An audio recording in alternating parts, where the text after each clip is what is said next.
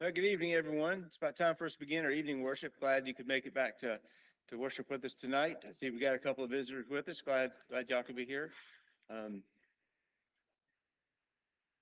as always, we'll do our announcements at the end of service.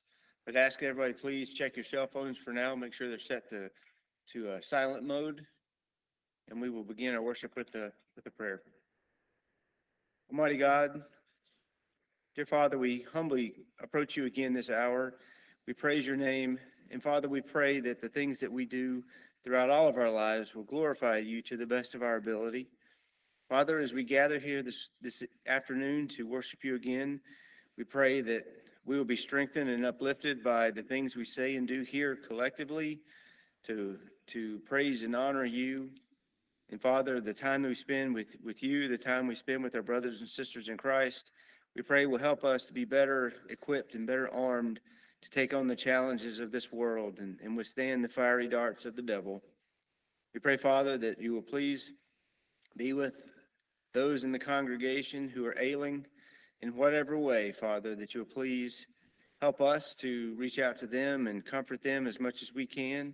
We pray, Father, though, that you will ultimately be the one who provides for whatever their situations may be.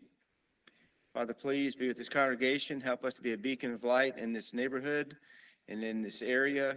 And we pray, Father, you'll please bless us with workers who are willing and ready and able to share the gospel with those that they come in contact with. We pray, Father, that thy will be done in our lives in all things, and that we will live our lives so that when that judgment day comes, we'll be found faithful. In Christ's name we pray. Amen.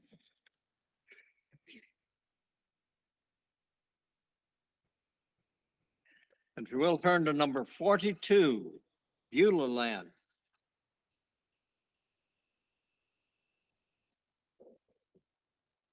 Number 42.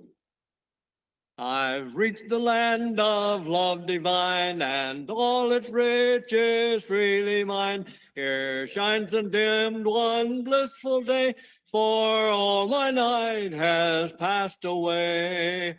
Oh, Beulah Land, sweet Beulah Land, as on the highest mount I stand, I look away across the sea where mansions are prepared for me, and view the shining glory shore, my heaven, my home forevermore.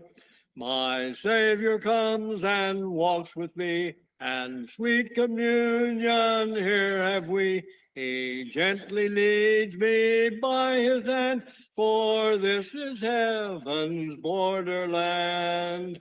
Oh, Beulah Land, sweet Beulah Land, as on the highest mount I stand, I look away across the sea where mansions are prepared for me, and view the shining glory shore, my heaven, my home forevermore.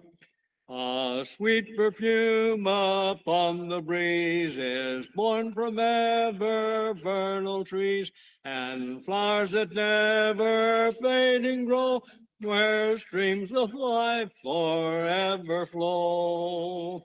Oh, Beulah Land, sweet Beulah Land, as on the highest mount I stand, I look away across the sea where mansions are prepared for me, and view the shining glory shore, my heaven, my home forevermore.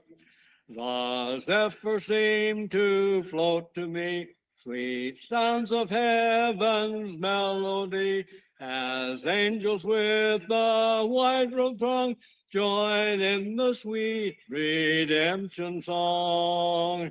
Oh, Beulah Land, sweet Beulah Land, as on the highest mount I stand, I look away across the sea where mansions are prepared for me, and view the shining glory shore, my heaven, my home forevermore. And if you will, Go turn to number 51. And following the singing of this song, we'll have the scripture reading and then the lesson for the evening. And you may want to go ahead and mark number 718, which will be the invitation song for this evening. Then back to number 51. Now, you probably noticed if you look back in the back where they have the songs listed in the different categories, it has it listed as a communion song.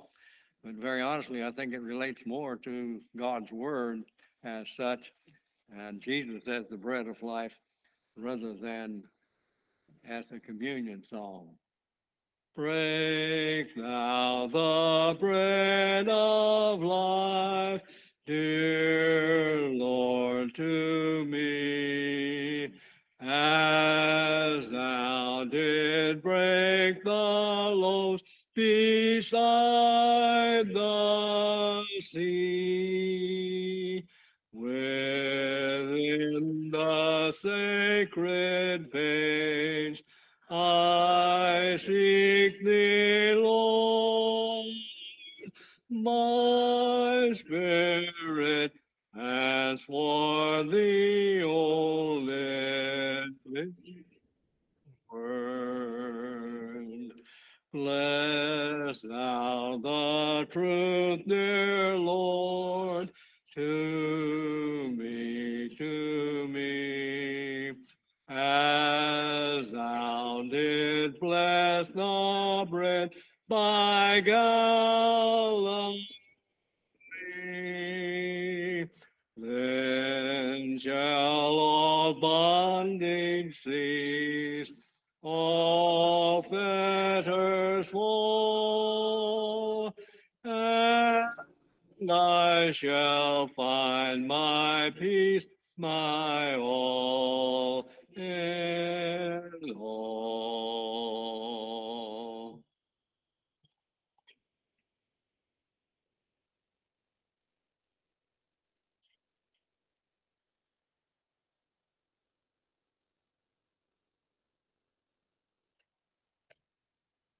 Good evening. The scripture reading this evening is coming from John chapter 6, verses 31 through 35. Again, that is John chapter 6, verses 31 through 35. I will be reading the New King James Version. Our fathers ate the manna in the desert, as it is written, He gave them bread from heaven to eat. Then Jesus said to them, Most assuredly I say to you, Moses did not give you the bread from heaven, but my Father gives you the true bread from heaven. For the bread of God is he who comes down from heaven and gives life to the world. Then they said to him, Lord, give us this bread always. And Jesus said to them, I am the bread of life. He who comes to me shall never hunger, and he who believes in me shall never thirst.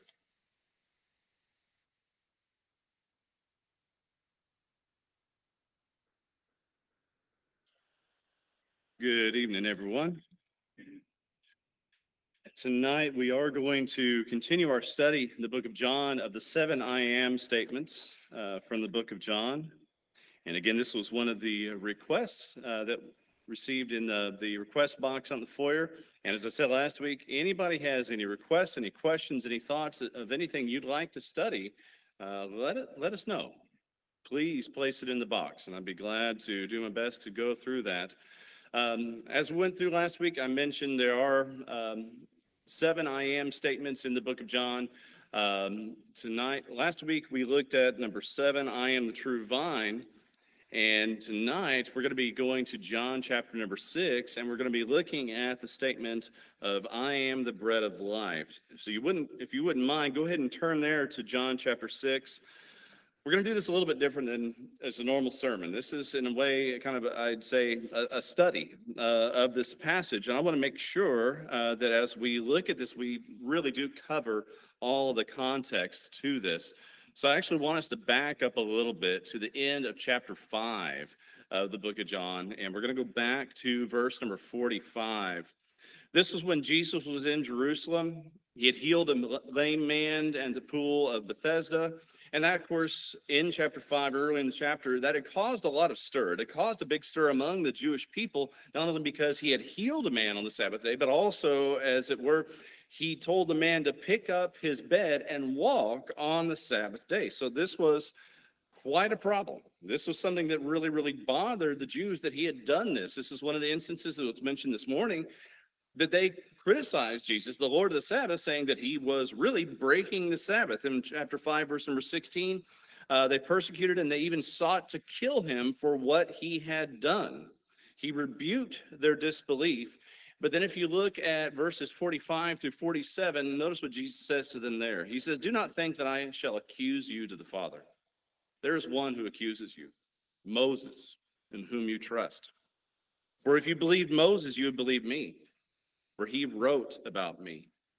But if you do not believe in his writings, how will you believe my words?" I mean, he really, in a way, he kind of puts them in their place, doesn't he? I mean, he says to them, I don't even have to bring a charge against you. I don't have to say much of anything against you because Moses, the one that you put your trust in, the one that you claim to be following, he's the one who shows you your error. You don't believe him. You don't believe what he said. Therefore, you're not going to believe in me and what I'm doing.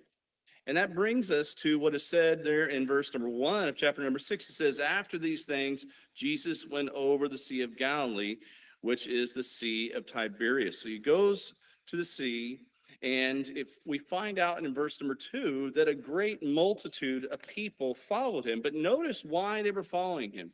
It says that a great multitude followed him because they saw his signs which he performed on those which were diseased. So it sounds like they're seeing something in him. They're desiring something in him. And so he goes up to the mountain and he sat with his disciples. And it says this was Passover, the feast of the Jews was near. But then we get in verse number 5, Jesus sees the people. And this is a very familiar part of this passage. He sees the people, he sees a number of people, and he asks Philip where they could buy bread to feed the people. It says, Jesus lifted up his eyes and seeing a great multitude coming toward him, he said to Philip, where shall we buy bread that these may eat? Now, it's a very interesting thing that it says very specifically in verse number 6 that this was a test. Jesus was actually testing him. He knew what he was going to do. He knew what the solution was, but he still asked this question of where we're going to get bread to feed these people because it was a test. You know, we have a lot of tests in life, don't we? We have a lot of tests in life. Sometimes we don't know how we're going to be taken care of, how we're going to take care of our families. Maybe it's financially, health-wise, or maybe just a new situation in life. Sometimes we don't know how to proceed with things in life. And maybe the biggest part of those tests is where are we going to look for our solution? When we come up with a test like this, or how am I going to feed my family? How am I going to do this? Whenever we are tested in such a way, maybe the best part of that test is looking at where am I going to go for my solution? Well, I look to Jesus, the author and finisher of our faith. Or do we look to his family, our church family, to help us? Or do we try to come up with a solution on our own? And we see that's what Philip does here.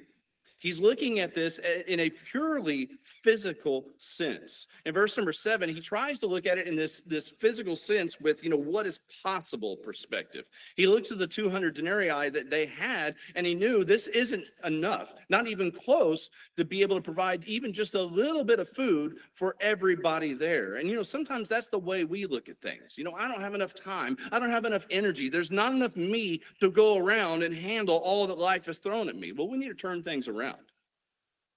We need to turn things around and we need to look at them from a different perspective. We got to remember that just like Jesus said in Matthew 19, with man, some things aren't possible. With God, all things are possible.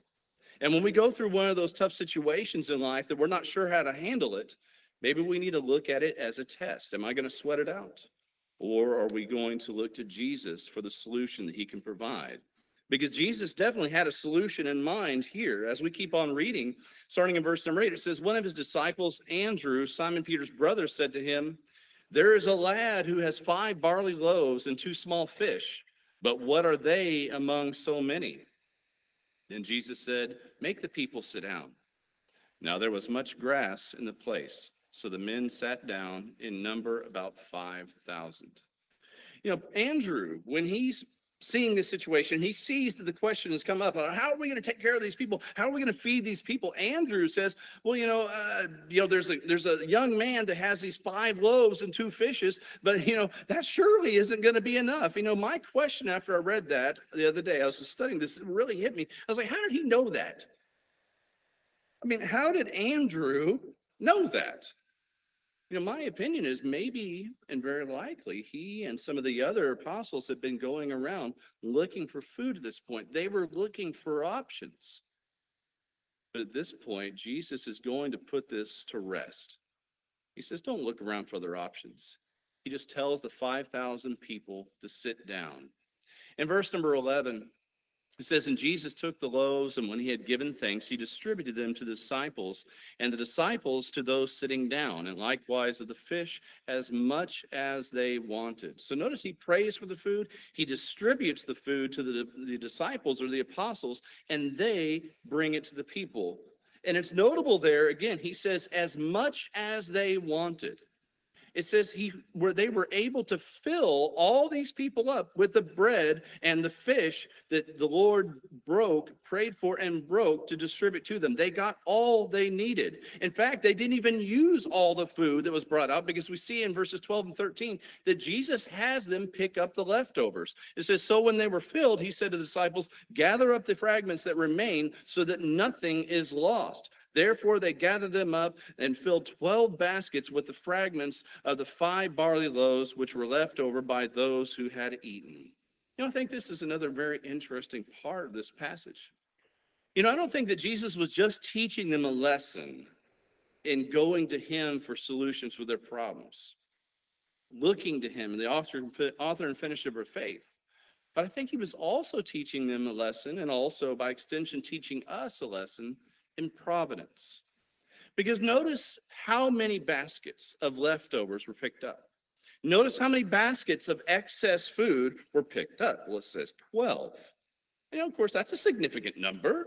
12 is a significant number. It's always been the number of God's people, the representative number of God's people. There were 12 tribes of Israel, but there was also 12 disciples, 12 apostles here who had distributed the food, and now they're going to come back and they're going to bring back each of them a full basket of leftover food. Each of them had distributed the bread that Jesus gave them, giving the people as much as they needed and wanted. And now they're able to bring back even more than they had distributed. Well, friends, that's what we're called to do today. We're called by Jesus Christ to share the gospel, to go out and preach the gospel to every living creature. And friends, we cannot hold back.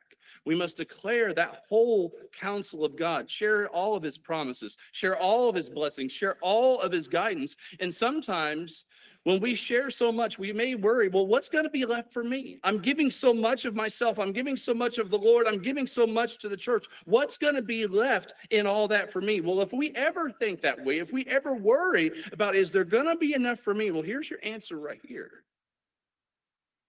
A whole basket full, more than you could ever need or want. It will be left over for you.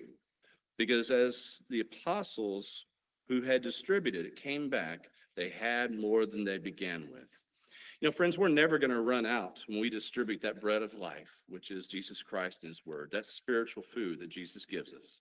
In fact, we're going to gain more in the process. All of us need to give our best to distribute that bread here in this area. We'll be blessed in that process.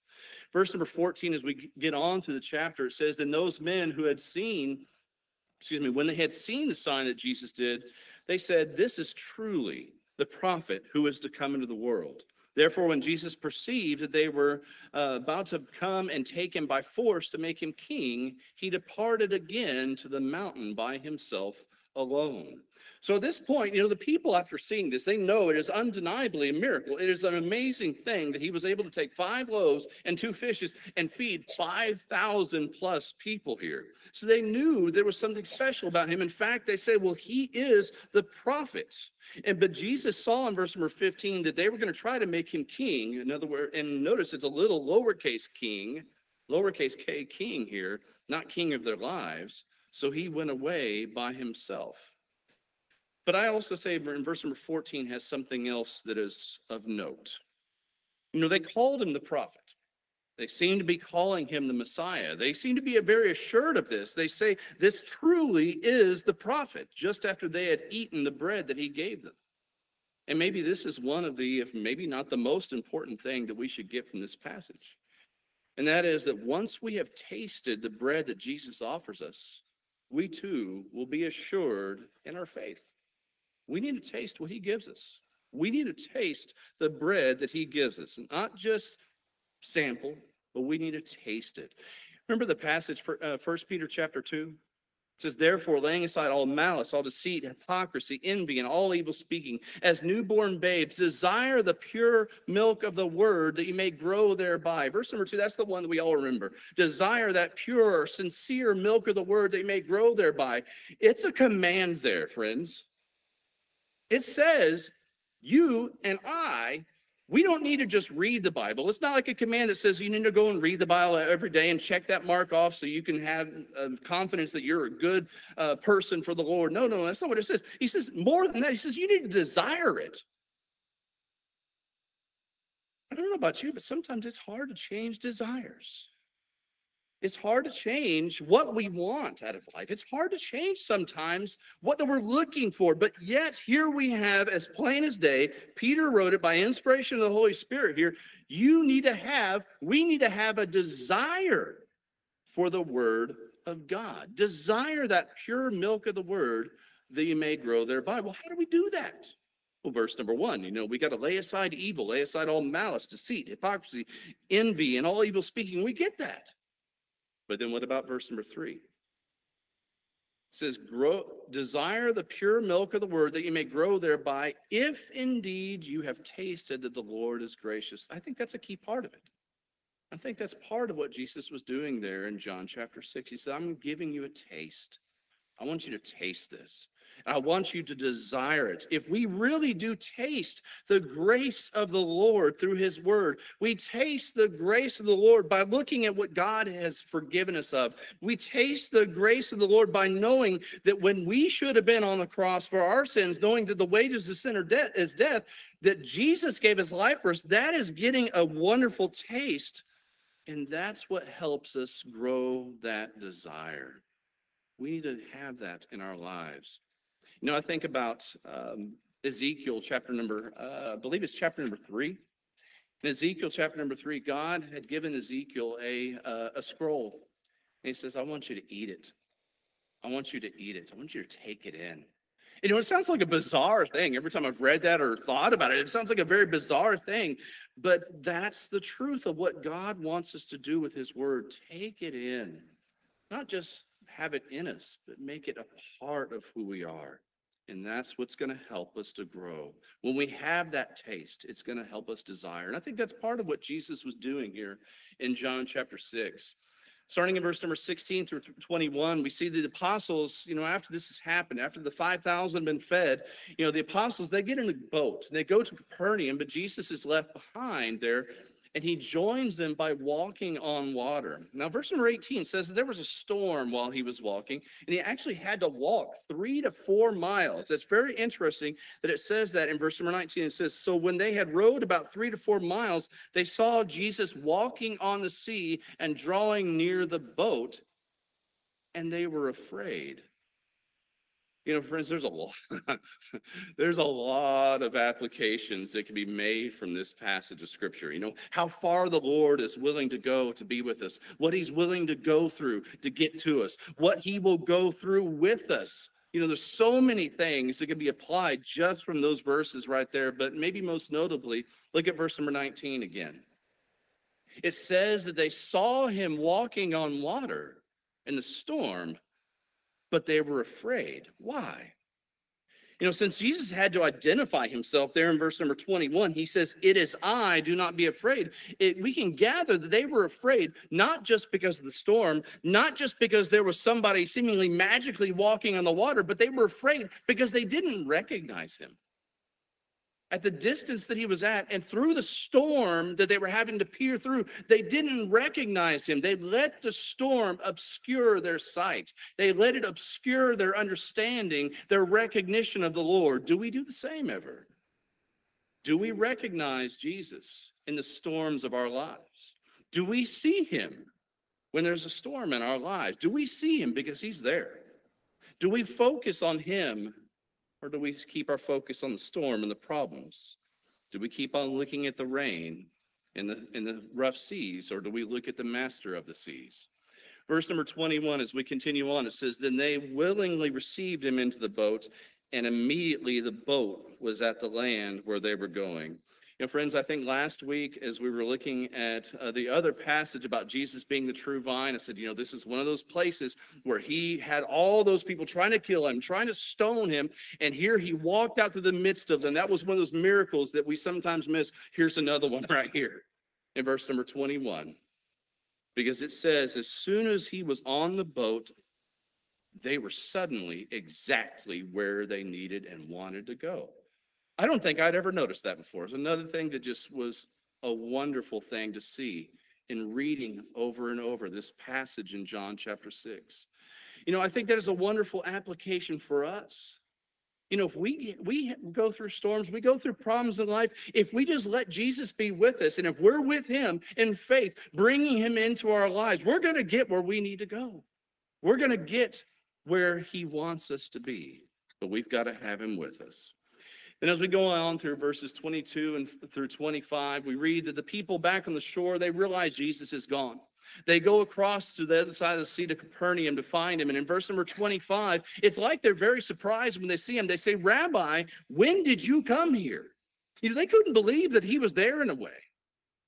But the truth is, they should have never, and we should never be surprised where Jesus is at. Because if we're faithful to him, there isn't anywhere that we go in life as his children that he isn't already there. Because as we'll be studying later in another lesson, he is our good shepherd. And that's what shepherds do. They go out before their sheep. In verse number 26, in verse 27, Jesus addresses the people. He helps them put this into perspective. It says, Jesus answered and said unto them, most assuredly I say to you, you seek me, not because you saw the signs, but because you ate the loaves and were filled. Do not labor for food which perishes, but for the food which endures to everlasting life, which the Son of Man will give you, because God the Father has set his seal on him. He says, I know why you're here. I know exactly why you're here. You didn't interpret the signs, but you saw me, and you're seeking you didn't interpret the signs and see me and seek me for salvation. He said, you seek me to fill your stomachs, not your soul. He tells them in verse number 27 to work to have the food given by him, the one who God has set a seal on, not on that physical food. Verse number 28 says, they said to him, what shall we do that we may work the works of God? Jesus answered and said unto them, this is the work of God, that you believe in him whom he sent. Therefore they said to him, what sign will you perform then, that we may see it and believe you? What work will you do? Our fathers ate the manna in the desert, as is written, he gave them bread of heaven to eat. You know, that's where we had a scripture in this evening. And friends, notice what they're doing here. They're saying, give us a sign. You know, it's amazing that they're asking for this after they've seen him break 5 loaves and 2 fishes and feed 5,000 people. But now they say, give us a sign. They said, our fathers ate manna in the desert. You know, give us bread like Moses gave us. But then notice what happens again, starting in verse number 32. It says, then Jesus said unto them, most assuredly I say to you, Moses did not give you bread from heaven. My Father gives you true bread from heaven. For the bread of God is he who comes down from heaven and gives life to the world. And they said to him, Lord, give us this bread always. And Jesus said to them, I am the bread of life. He who comes to me shall never hunger. He who believes in me shall never thirst. I don't think it get any simpler than that. He spelled it out for them. He's flat out told them, I am the bread of life. I'm the one that's sent by the Father in heaven, verse 32. I am the one that gives life to the world, verse 33. He says, I'm the one that fills the spiritual needs of all, verse number 35. But now, unfortunately, they really don't like this. In for number 41, they complained, thinking they knew his origin. Verse number 52, they quarreled among themselves, thinking they knew his meaning, but they were mistaken. After saying that he was the bread of life, in verse number 51, he said that they must eat that bread. And they weren't thinking spiritually at this point, but they were physically thinking through this. And they said, how can this man give us his flesh to eat? And then in verse number 60, it says, for many of his disciples, when they heard this, they said, this is a hard saying. Who can understand it? And in verse number 66, we find out from that time, many of his disciples went back and walked with him no more. They were confused. They were seeing things just from a physical and literal perspective, and they could not understand. And because of that, they were discouraged there in verse number 66, and some of them left to follow him no more. And of course, as we finish the chapter out and we get into verses 67 and following, then said Jesus to the 12, do you also want to go away? But Simon Peter answered him, Lord, to whom shall we go? You have the words of eternal life. Also, we have come to believe and know that you are the Christ, the Son of the living God. And you can almost hear the sadness in the voice of Jesus in verse 67. But we can see the faith of Peter as he responds. Friends, there's a lot of applications. There's a lot of things that we learn from this passage. And hopefully I've already pointed out a few of those to you as we've gone through there. And I will have to say that this has been one of those passages that, having read it several times in this most recent study, I've seen things in there, been reminded of things that I don't know if I ever noticed before. And friends, it doesn't matter if you've read something 1,000 times or even more than that. Read it again. Every single word of the Lord is important, and we can always learn something. And maybe with our different times in life, or different perspectives in life, we may see something different today that we've never seen before. But a few different applications that I see here in this chapter with this passage here are, first, the lesson of perspective in a way. That we need to look to Jesus for what he is, not for what he has. These people in this passage, they were looking to Jesus for what he had. They were looking to him for what he could give them, a physical benefit, a bread benefit. But Jesus stopped them and said, no, I'm not going to give you a bread that's in my hands. I'm going to give you my hands because I am the bread. This goes back to a question of dedication that we can ask ourselves. This is an application of dedication that we need to ask ourselves maybe even daily. Am I seeking Jesus just because of the salvation he can give me? Or am I seeking him because of the salvation that he is? Or maybe we can think about it this way. Do I seek salvation and want to go to heaven just because it's better than the alternative? Or do I seek it because he is there? And as Peter said, because there is no alternative. Do I seek him for what he is to me? Or do I seek him for what he can give to me? Friends, we need to look at this in a lesson of perspective. We need to look to Jesus for what he is and not just for what he has. Number two, we can also learn from this passage that this points to the superiority of Christ as the living bread. People wanted manna. They basically said, our fathers were given bread by Moses. Give us this bread. They were looking for that daily bread, the bread that would last them one day and had to be given the next. Jesus said, no, that's not the way I work. I'm going to give you bread that'll last you forever. I'm going to give you myself.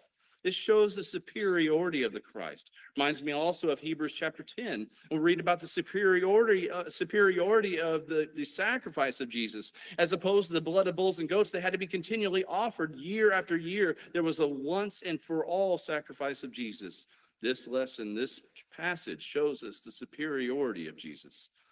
But then also, number three, we also learn about the intake of the bread, that it must be eaten. And I mentioned this earlier, back in verses 53 through 56, Jesus mentions, he says, unless you eat the flesh of the Son of Man and drink his blood, you have no life in you. See, again, that point that Jesus is making there is he doesn't want to be a part of our lives. He wants to be our lives. Jesus is our lives. He is the bread that we take into our lives. He is our lives through his word. And we give our lives to him by living out his word, Matthew 7:21. He isn't just a part of our life, he is our life. Colossians 3 and verse number 4. And also that our lives are hidden with him in God, Colossians 3 and verse number 3. And he doesn't just want to live in us. Excuse me, he doesn't want to just live with us, but he wants to live in us. Like Paul said in Galatians chapter 2 and verse number 20. And that's some of the things that we see, some of the simple things that can just be seen through John chapter 6. And I'm interested in hearing what you have to say about that as well. You know, tonight, during the week, whenever, share with me what you get out of this passage. Share with me what you learn about Jesus and our relationship with him through John chapter 6. Because again, this was left not just for a fact-finding mission. It wasn't just left for historical value, but it was left for great spiritual encouragement and spiritual value. There are many things to be learned. But tonight, the lesson is yours. I appreciate, again, the opportunity to study something with you and talk about with you something that was a desire of one of the members here. And again, if you have anything that you'd like to study, you'd like us to go over together, please let me know. I'd be glad to do that. But tonight, if there's anyone here that has a spiritual need, whether it is to give your life to Christ in baptism, or if you, as a member of the Lord's body, you need some help in some way, we're here to help you. If there's anything we can do for you of a spiritual nature, let us know. We'll be glad to help as we stand and sing.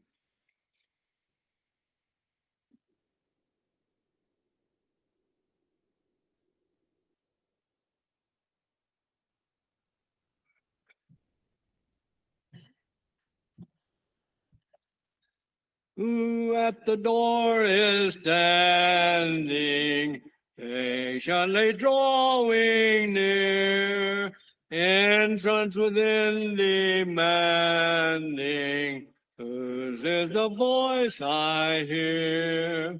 Sweetly the tones are falling, open the door for me. If thou wilt heed my calling, I will abide with thee. All through the dark hours dreary, knocking again is he. Jesus, art thou not weary, waiting so long for me? Sweetly the tones are falling, open the door for me. If thou wilt heed my calling, I will abide with thee. Door of my heart I hasten, thee will I open wide.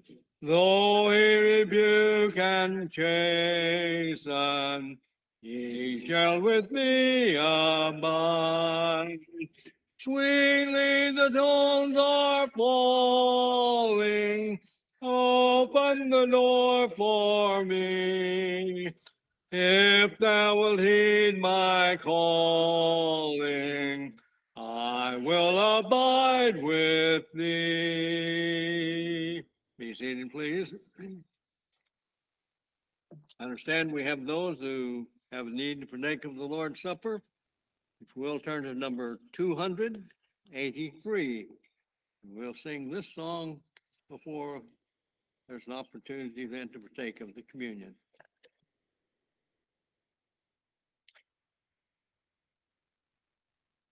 And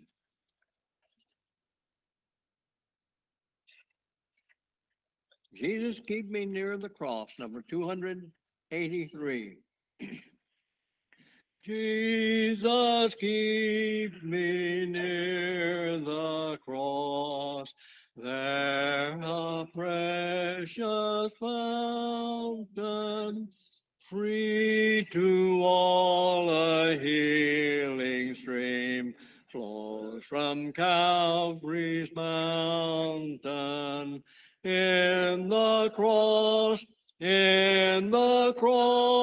be my glory ever, till my raptured soul shall find rest beyond the Near the cross, a trembling soul, love and mercy found me. There the bright and morning star sheds its beams around me. In the cross, be my glory and till my raptured soul shall find rest beyond the rim. Near the cross, O Lamb of God, bring its scenes before me. Help me walk from day to day with its shadow o'er me. In the cross, be my glory ever, till my raptured soul shall find rest beyond the rim.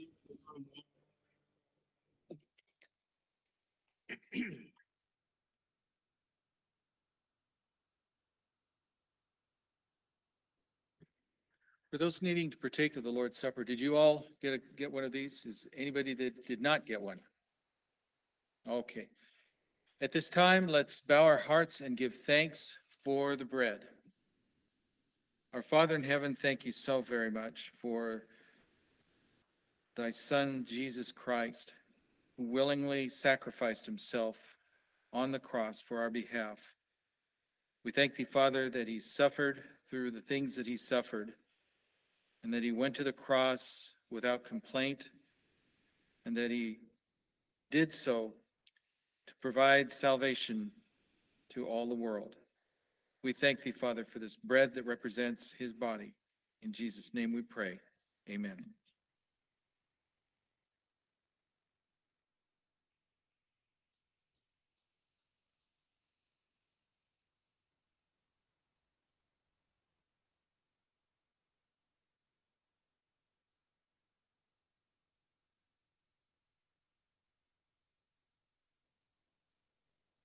And now let's give thanks for the fruit of the vine. Father in heaven, thank you so very much for the blood of Jesus Christ, thine only begotten Son. We thank thee, Father, that he shed his blood on the cross, and that it is his blood that provides the cleansing of our sins. We pray, Father, that you would bless us as we partake of this Lord's Supper, as we remember his death on the cross, as he said, do this in remembrance of me. Thank you, Father, for this fruit of the vine that represents his blood. In Jesus' name we pray. Amen.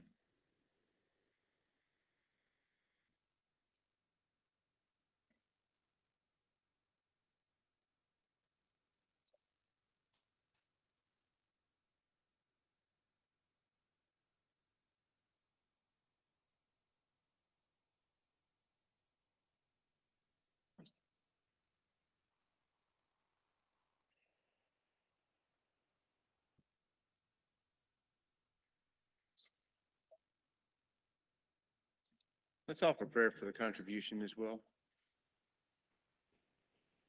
Dear God, again, we thank you so much for the bountiful blessings that we enjoy every day. Father, we thank you for our homes. We thank you for our jobs and the ability that we have to provide for our families and for ourselves. We know, Father, that ultimately these things come from you. And Father, we just want to say thank you for that. We thank you, Father, for the ability that we have now to give back a portion of those blessings to you. And we pray that all who do so at this time will do so with cheerful hearts, and that the funds collected will be used in a manner that is acceptable to you as well. Forgive us for our sin in Christ's name we pray. Amen. All right, we don't really have too many updates from this morning. But I do want to announce that we have a new brother in Christ. James Dawson's one of the Howe guys. He's been with us he's been coming here for a while now. He usually sits in the back corner there. He was here this morning. He was baptized on October 20th. So next time you see him next Sunday, he'll more than likely be here. Give him a hug and welcome him to the family of God. That's James Dawson. We also want to be mindful of Scott going in for some medical work this week to see how his status is for the tumor, see if there's any regrowth or any medical issues like that that need to be taken care of. So please pray for a successful outcome with that. And then we have the Bentley family. A myriad of issues going on with brothers and sisters there. Brenda's brother, Mike Harris, had surgery last week to remove the last 3 toes on his foot. His wife, Vicky, also will have an angioplasty tomorrow to unclog 3 arteries. And Ron's sister, Susan Smith, has not been eating. And so she's causing her to lose weight and lose strength. So please pray for them as well.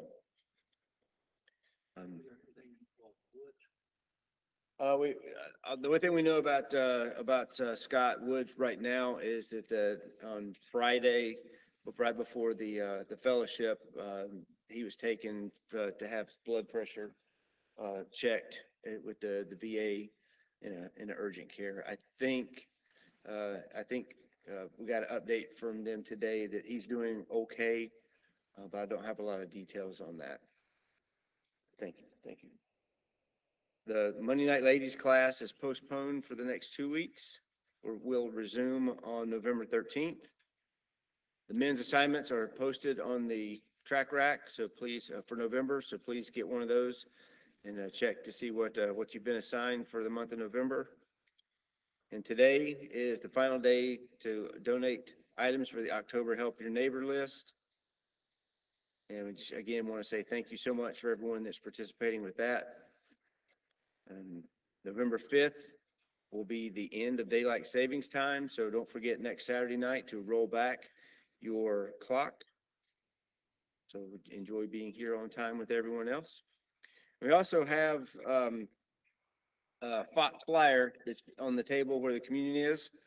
This is a flyer for the gospel meeting that we're going to be hosting with Brother Scott Springer on the 17th through 19th of November.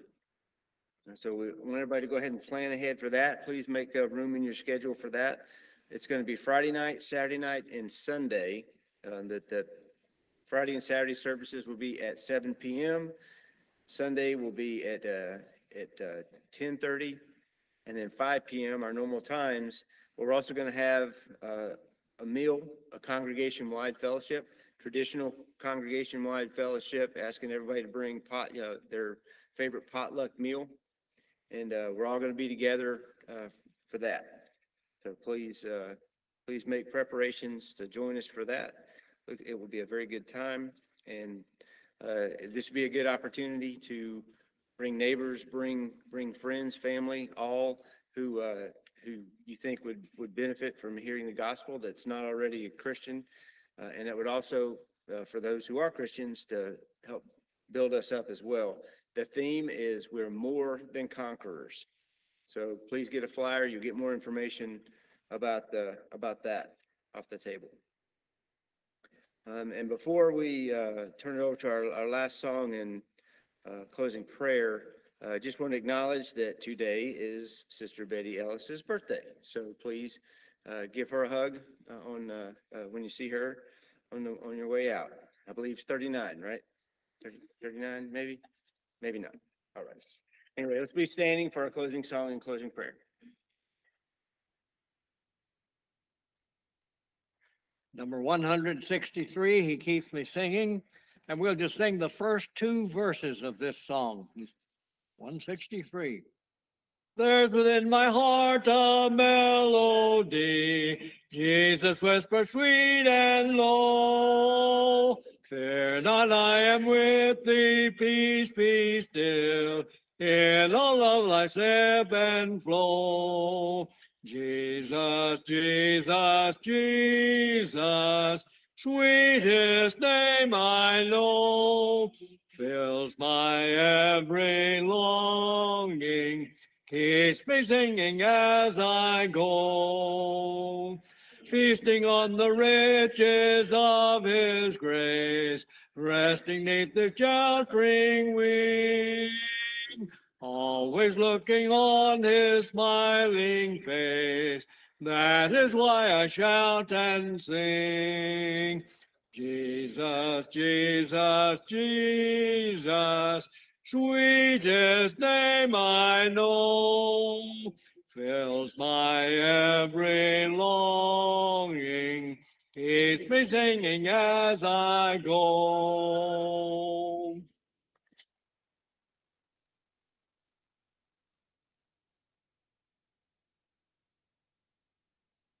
Bow with me, please. Heavenly Father, we thank you so much for this opportunity we've had today to come and worship you this morning and this evening. We thank you for the lessons from Brother Scott. Father, help us to meditate on those lessons, meditate on your word that we might grow stronger. Father, we pray a special prayer for Brother Scott as upcoming test that he's going to be having done. We pray that he gets a good report from the meeting with the doctor. We pray for the Bentley family, Father, for their relatives and friends, Mike Harris and Susan Smith. We pray that they will have a good outcome with the things they're dealing with. We pray that you'll watch over them and help us to be there to encourage the Bentleys and brothers and sisters and those individuals that they're supporting. Father, we pray for Scott Woods that he has a good outcome. We don't know more than him going to the hospital, but we pray that the doctors were able to help him. We pray for the Grubb family, Father, that's overseas in Indonesia, and we pray that they can do much good over there, and we ask that you'll continue to watch over them in that environment, that they are safe and doing much good for you. Father, we pray for our upcoming gospel meeting. We pray that it'll be good for the congregation here, good for the kingdom, the things that are being done. We pray for our elders that you'll be with them, Father, as they make decisions for the congregation. We ask that you'll watch over us as we leave and go to our homes, Father, with the inclement weather that's coming in. We pray that we'll be able to get home safely through this evening. Father, we thank you so much for Jesus. We thank you for his sacrifice, and that through him we have a hope of eternal life. We ask that you'll continue to be with us, Father. We know there are others that are dealing with the loss of loved ones. We pray that we might be able to encourage them. There's others that with medical issues, Father. We pray for their good outcome from their situations, and as we have opportunity, we can encourage them. Father, keep us safe and forgive us of our sins, as we pray in Jesus' name. Amen.